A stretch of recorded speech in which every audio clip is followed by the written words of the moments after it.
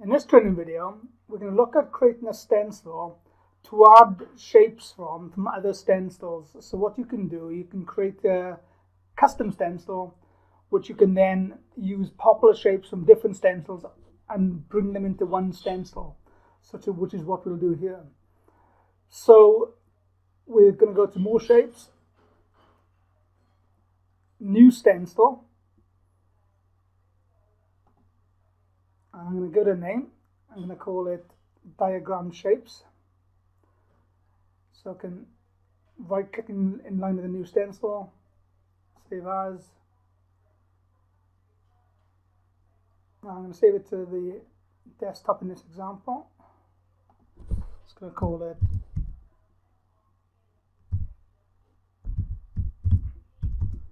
diagram shapes.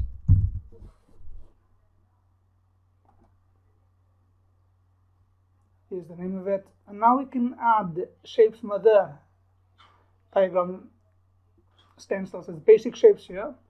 So now I regularly use,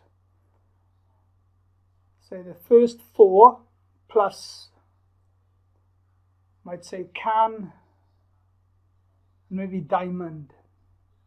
Yeah, we'll do first four, can, diamond, and cube. So with the control, click on the first shape, hold my control key down, click on the square, ellipse, okay to that, and circle. Now come down to can and diamond. Now what I can do, I can right click on these selected shapes, copy, go to my new stencil, and paste. So they're the 6 that I selected. When you do things to new stencils, there's a save icon, so I'm going to save it. So now I wanted some arrows to come with this. So there's arrows on the arrow shape stencil. And then you can start closing down some stencils you use regularly and just use the merged shapes on one stencil to keep them all together in one place. So there's 6 I use, might be used regularly. We can see the arrow shapes. I want to say simple arrow. I'm going to come down a bit.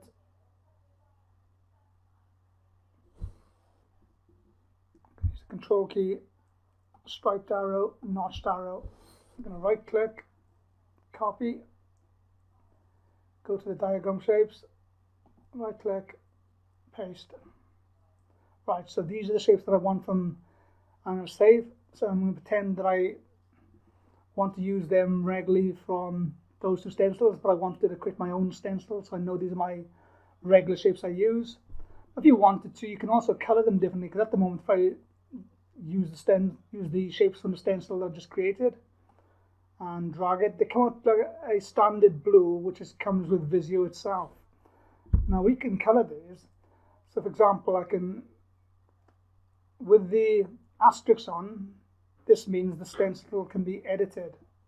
So if I right click in line with that, so you're able to edit with the asterisk on. If I take the asterisk off and try and do something, I can't edit what's called the master because the edit's off. I want to edit the master to change the color. So the asterisk has to be on to do this.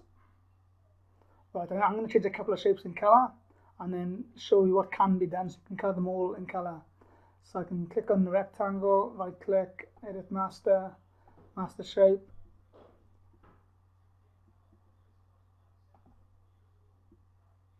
I'm going to click on the shape and then go for a different color. So I'm going to use this color, close it down, update yes. So every time you do something, you've got to update it, and I'll press the save again. Same with the square. So it won't take long. I'll do all of these shapes. So right click, edit master, the edit master shape, click on the shape, fill, same color again. There we go. So what I'm doing here, I'm standardizing the colors that I like. So,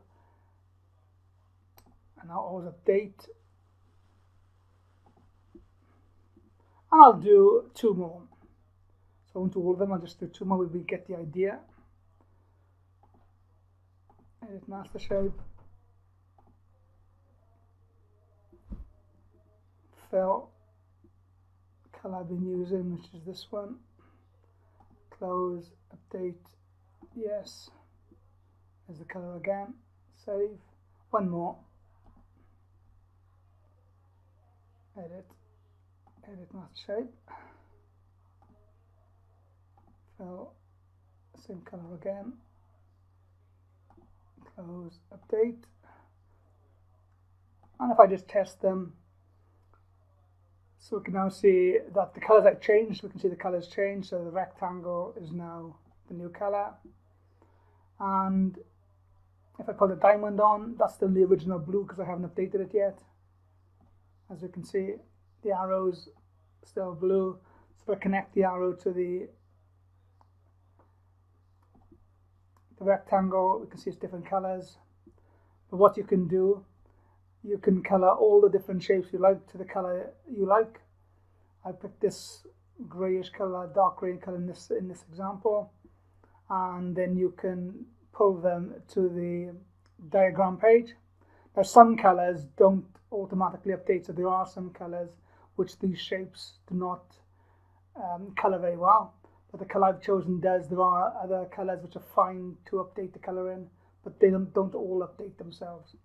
So you've got to pick the colors which work with these updates. But there's an example now of a stencil where certain shapes have been copied from other stencils, put into the one stencil, and we can now color them and use them as required.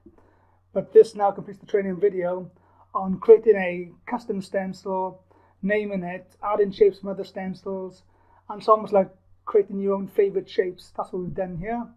And then you can add them and color them as required for the colors that work with this kind of way of working and customizing stencils and editing different shapes. But this completes the training video on a new custom stencil for shapes with shapes added from other stencils and where the shapes have been updated in color in this example. If you enjoyed this video, make sure you like and subscribe to our channel. Hope to see you for the next tutorial.